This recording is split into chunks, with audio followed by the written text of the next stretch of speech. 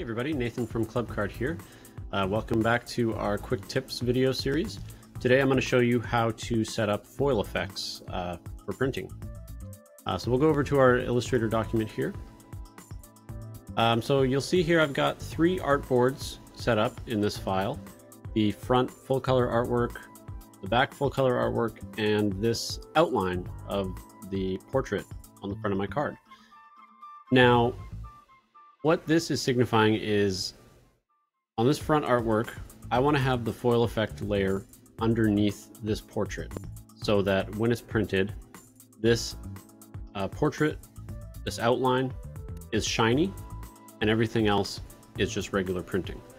So the way foil effects printing works is wherever you want the foil effect to be applied, we print first a silver foil layer and then print over top of that with the CMYK full color ink.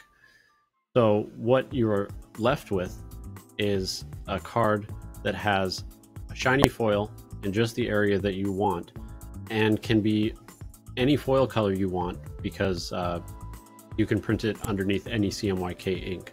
So this is a bit more versatile than our foil stamping product where you're limited to certain colors. In this case, you can put it underneath a photograph, a full color design like this, anything you want, and it'll come out as a shiny foil effect in that area. So what I have on this second artboard here is just the outline of the portrait that I've set up. If we go up to Edit, Copy, click on the first artboard and paste in place, you can see that that outline is the exact shape and lines up exactly on the CMYK layer.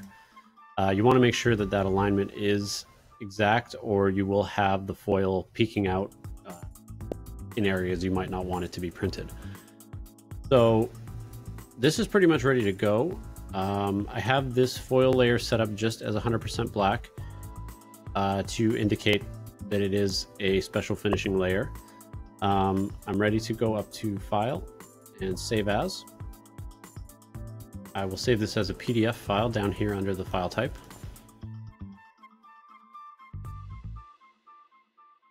And I'll click Save. I'm going to change the preset up here to the PDF X1A 2001 option.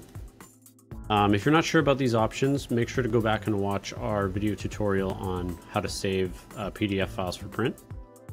Under the Marks and Bleeds tab, I'm going to select to use the document bleed settings and click Save As. Now if we go and look at that file I saved, you can see we've got the front full color artwork, the front foil effects layer, and the back full color artwork. And so now when I send this to print as the foil effects business card product, what I'm going to end up with is a card printed in full color with just this outline and all the areas within it as a shiny multiple colored red and orange foil area. So yeah, hope that helps. Be sure to check out clubcard.ca for all of our products and pricing. If you have any questions, you can chat with us anytime at this Let's Chat button down at the bottom right. We're going to be doing more of these video tutorials, so if you have any special requests, anything you're not sure of, let us know in the comments and we'll help you out. Thanks.